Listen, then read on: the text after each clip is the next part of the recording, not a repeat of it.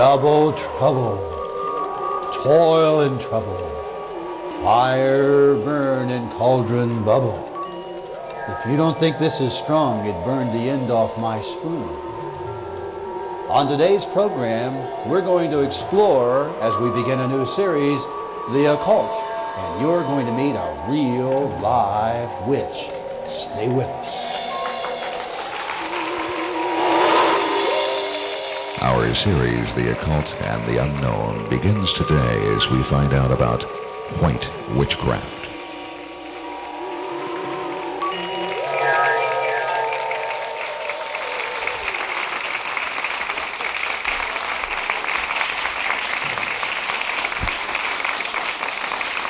Today we begin a series that will last for several days where we're going to be talking with some different people from different kinds of the occult.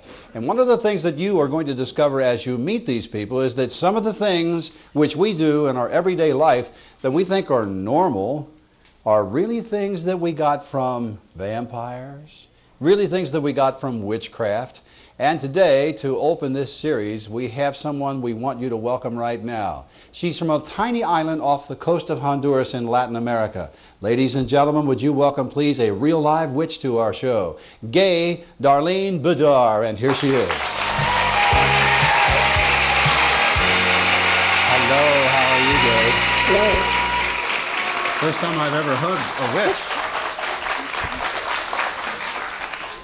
Gay, is it true that you're from Latin America? Yes, I'm born from a family of witches and pirates and missionaries, combination. But you have no accent at all. You should speak Spanish. I do, fluently. Sí, puedo hablar español si quieres hacer la entrevista en español.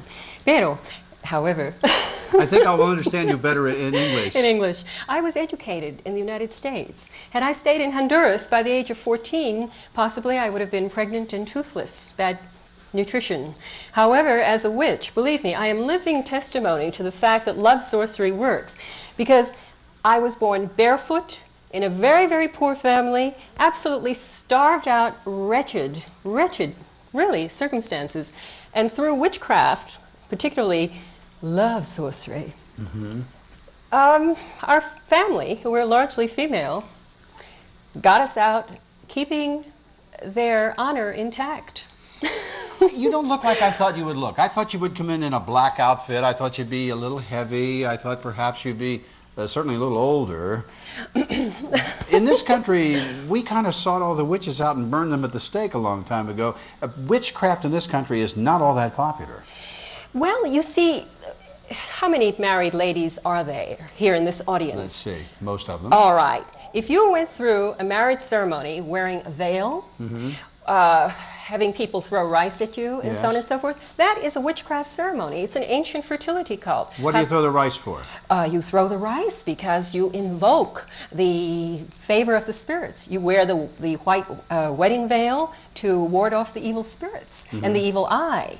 And that wedding band is related to solar worship.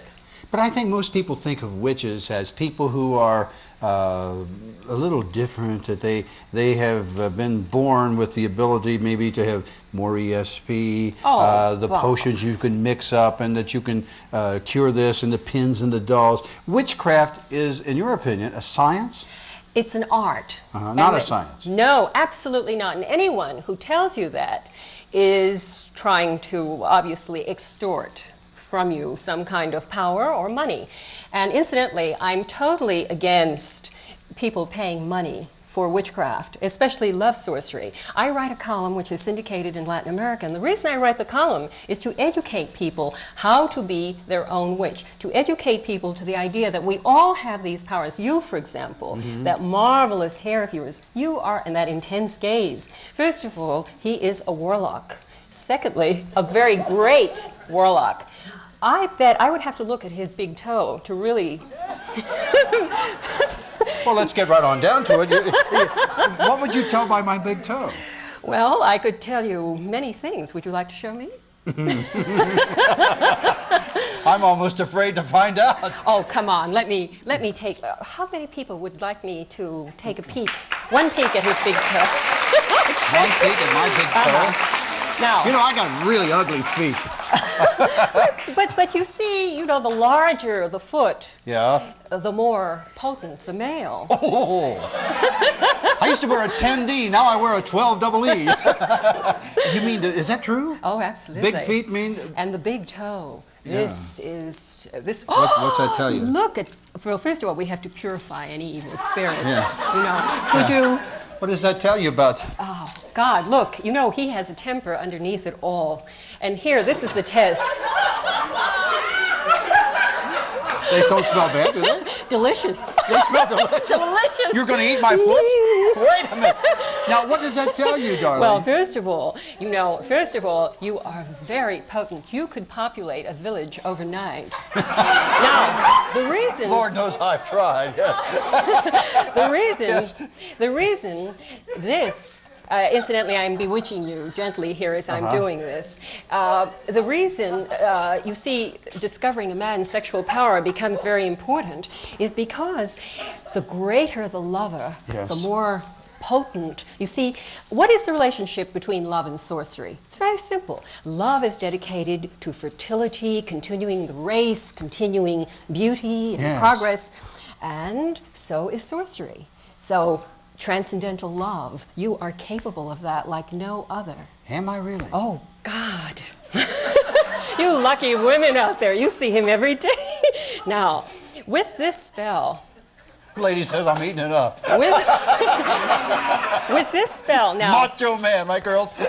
do this every night. You mean put flowers between your toes? Yes. And I guarantee you will pleasure the woman, a lucky woman, of your life to such an extent that she will be enslaved to you. Incidentally, men in the audience, if you ever have a wife that runs around on you, just do this one love spell. You did a love spell on me? Yes, of course. Well, I got to finish the show. In a rather unusual way, perhaps. It's known as up your ratings. I can see that right now. Look at the sight of this. Will you take a look at this? And, incidentally, to bewitch your shoe, a woman who wants to keep a man faithful, you know, there are a lot of runaround men, you know? Yes. Ladies, this is the way you do it. Yeah. Just into the shoe. Like that. lick your finger and wipe it around your the shoe. saliva around the shoe and around the sole. So if he's tempted to... Yes, he will always follow you. Wherever you are. You might get tired of him, but he'll follow you. He'll be faithful. I guess if you want to, is there something, now that's if you want him around. What if you want to play around? What do you do then? A little vinegar. Because while the woman is playing around, you want to make sure the man is faithful at home. I mean, no double standard here. So. You know, everybody's going to think this is an act that we got you from Central Casting, and you got that outfit from some costume place, and they're going to think this is all a bunch of. But my foot feels weird. It feels good? Oh, yeah. And it keeps pointing over there to the other side of the studio. I don't know what that's all about either. Well, just follow the path, and I guarantee transcendental sexual pleasure of such magnitude that you possibly may discover that you have talents beyond your expectations. Your hair is wavy for a reason. Yeah, because my head's hard and it has to screw its way out, yes. Why is my hair wavy? Well, wavy hair in a man, first of all, plentiful hair like yours. May I just mess it up a little? You just want to see and if it the was strength, real. potency, but virility, fertile imagination. This is the type of man who's very prolific and a superachiever. And we have God in heaven. We have a man here. Why'd you say God in heaven? What Well, you essentially are pure of soul. You see, you're brilliant of mind, but pure of soul as well. What a combination, sexual and pure. Now you probably understand why I got her here. You see, I wanted to hear that. Now, you're really a witch. This is not a bunch, I mean, they're not kidding me too, are they? I am the top love witch of the world, and my column attests to that. I get millions of fan letters. I mean, I get such weird problems from people. What do they write? Oh, well, this month, for example, I'm pondering over how to prescribe some love sorcery for a woman who's 50, who's fallen in love with her 25-year-old son-in-law, and they have consummated it at Christmas when they were both a little tipsy. Yeah. And what she wants to do is a spell on how to get him. Well, you mean they've consummated, but she doesn't really have him? Well, regularly? she's written him 3 notes, and he ignores them. You know, he's playing hard to get, I guess. Knowing the Latin American male, he's really priming her. Well, what could you do to her that would make her appealing to a 25-year-old? Well, evidently she knew what to do all on her own. The problem now is She came to do it again. to get rid of the daughter. The daughter, her daughter is married to him. I mean, you asked me for weird problems, so I'm telling you. She's in love with her son-in-law? That's right, and they have, well, Phaedra. It's not an unusual thing. Who's Phaedra? Oh, Phaedra, the great Greek witch who fell in love with Hippolytus, you know, a man much younger than herself. And then there was Oedipus. Oh, yes, that's true. So you see, the tradition of the older woman, younger man, and family and so forth, that's not unusual. We'll be back in 2 minutes because gay Darlene Bidart, the world's greatest love witch, is going to show you how to mix up a potion to enslave your man. Do not go away. 'Cause it's witchcraft.